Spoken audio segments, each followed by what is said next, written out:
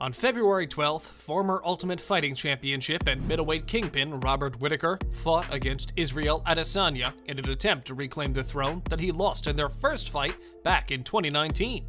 This intense showdown between the Reaper and the last Stylebender resulted in a unanimous victory for Adesanya. In this video, we'll be telling you everything about Adesanya versus Whittaker 2. So, watch the video till the end to learn everything about the fighter's unique styles, strengths, and weaknesses. Now, without any further ado, let's dive right in, shall we? Israel Adesanya. Israel Adesanya is a Nigerian-born New Zealander, and he's currently the undisputed middleweight champion of the world. With titles like current best MMA middleweight fighter, greatest MMA striker of all time, current best pound-for-pound MMA fighter, and fan-favorite MMA fighter, Adesanya has a spotless record since he joined UFC, with just one loss in his 22 MMA fights. Adesanya has an extensive background in kickboxing and boxing. Not only is he a dynamic fighter with an unorthodox streak, but he's also a huge crowd pleaser, especially with his tornado kick, unapologetic behavior out of the octagon, and a ruthless fighter inside the ring. The 32-year-old has an astounding reach of 2.03 meters, and as the last Stylebender, Adesanya truly lives up to his name and the hype, since he's one of the most gifted strikers in the championship. Fighting style. Adesanya is a striker through and through, with experience in Muay Thai, kickboxing, boxing, and a purple belt in Brazilian Jiu-Jitsu. Right now, he's a professional mixed martial artist with a whopping 48 KOs in his kickboxing. Towering at 6'4" with a massive reach of 80 inches at least, the last Stylebender takes down his opponents with his superior kicking. Adesanya often switches his stances and is in his zone with both southpaw and orthodox styles. He may not be a great volume puncher, but the man sure knows how to land it where it hurts his intended target. In his own words, quote, "I don't throw and hope. I aim and fire." That really sums it up, doesn't it? Strengths. Striking. Adesanya is undoubtedly the best striker in modern MMA. Kickboxing is his biggest strength inside the ring. He literally has a kickboxing record of 75-5, so it's evident that his accuracy and shot selection, as well as his immense power, make him a dangerous adversary. His 20 defeated opponents can undoubtedly ascertain that for us. Range control. With his brilliant height and reach, Adesanya controls the fight and sets the tone with excellently timed lunges and shots. The 32-year-old Stylebender can maintain his distance while still punishing his rivals, which is why he's been so successful so far. Fight IQ. With his vast experience in Taekwondo, kickboxing, and boxing, Adesanya has one of the highest fight IQs in all of MMA. He can gauge the other fighters like an open book, and then he plants his shots, positioning, feints, strikes, and setups. He always knows when to switch stance or kick, and the way he manipulates the opponents into believing they're within range before dropping them like a stone is simply enthralling. It's Adesanya's intelligence that makes him triumph every single time. Now, let's talk about his weaknesses.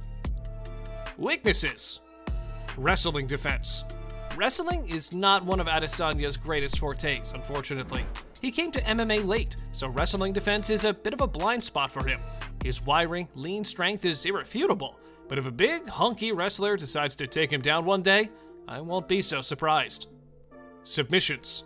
Adesanya has never lost by submission, but neither has he subjugated another fighter by submission.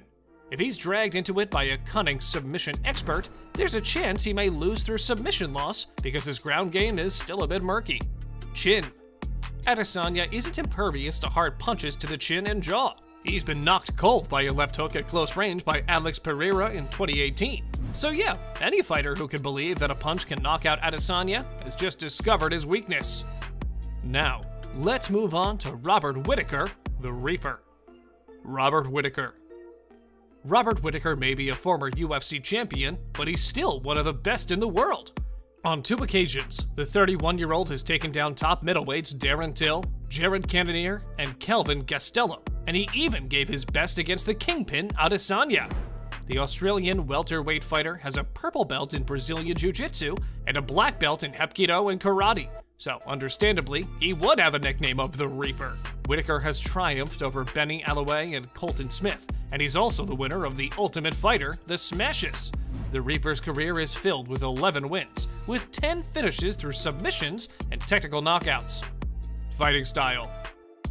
Whittaker has an orthodox fighting style and stance. His experience in wrestling and karate is also reflected in his fighting style. Whittaker can masterfully fuse his in and out movements with his lateral ones. This confuses the heck out of his rivals and allows Whittaker to gauge their speed, power, and precision. Whittaker makes sure that he lands a combo of 3 punches, and then he ends it with a strong kick. Whittaker has a remarkable ability to utilize his movement by keeping his rear foot heel for a powerful push, feinting kicks, and then landing a flurry of solid punches. Not only that, but he also has an excellent reach of 1.87 meters to truly dominate his opponent. Strengths. Striking. Whittaker is exceptionally agile and quick on his feet. I mean, that black belt in karate isn't just for show, you know. He can spring forward quickly and cover distance expertly to strike hard. He bounces lightly on his feet like karateka, and in a second, he can blitz forward. Whittaker's greatest strength is his offensive takedown, especially since he lost his title. He's also a whiz at defensive wrestling. What helps Whittaker most is his great timing and incredible striking and grappling technique. Wrestling. Now, there's a reason why Whittaker has subjugated so many opponents. The man can wrestle, and wrestle brutally. He's even won a gold medal at the Australian National Wrestling Championships in 2017, so wrestling is one of Whittaker's strongest suits. Add offensive takedowns to that, and you have a perfect fighting machine. The fight. Back on October 6, 2019, at UFC 243, Adesanya and Whittaker had fought in one of the most attended events in UFC history. The Reaper lost the championship due to a second-round knockout, and the last stylebender cemented his position as the best middleweight fighter, silencing all his haters. Once more, the two adversaries met on February 12, 2022, in Toyota Center in Houston, Texas, for a rematch, and once again, Whittaker had to eat dust because of Adesanya's tactical method. Whittaker tried to hold his own against Adesanya, who constantly kept changing his stance and stand-up game. If it had been any other middleweight fighter, Whittaker could have beaten them, but Adesanya is his league. But as it stands, Adesanya expertly defeated Whittaker via unanimous decision, 48-47, 49-46. Alright, so let's get into the meat of this incredibly fascinating fight. Adesanya versus Whittaker 2. First round.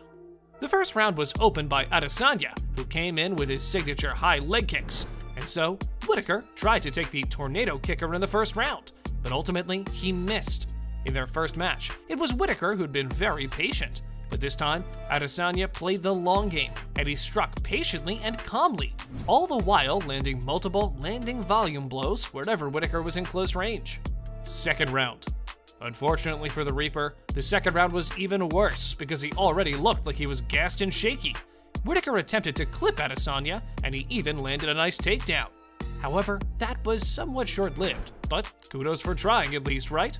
Anyway, the last stylebender came at him with a kick to the head, and then to the legs. Ouch! And now, Whittaker looked truly as beaten up as he probably felt, with swollen legs and a pounding head. Actually, he did have many windows of opportunities in this round, but Whittaker's hesitance cost him a lot in the end. Third round. In the third round, Whittaker did put up a good fight by taking some jabs at Adesanya, and he was even able to drop the other fighter in the latter half of the round. However, this is Adesanya we're talking about, so of course, the man retaliated by quickly breaking through and kicking hard. Fourth round. So the fourth round was pretty eventful, with Adesanya trying to break Whittaker's momentum with his strong legs. Whittaker once more got on Adesanya's back for a takedown, but failed. More jabbing from both great players in the fourth round, and then they moved on to the last round. Fifth round. The last round was opened with solid jabs from Whittaker, who also managed to fit in another powerful takedown. Let's say that the Reaper really shined in this round, and he just wouldn't let go. But with a 7-inch reach advantage, Adesanya came out on top, of course. But with a unanimous decision with the scorecards reading 49-46, 48-47, and 48-47, Adesanya has been crowned the victor as he defended his middleweight title for the 4th time. This is why Israel Adesanya is on another level for sure. And that's all for today's video.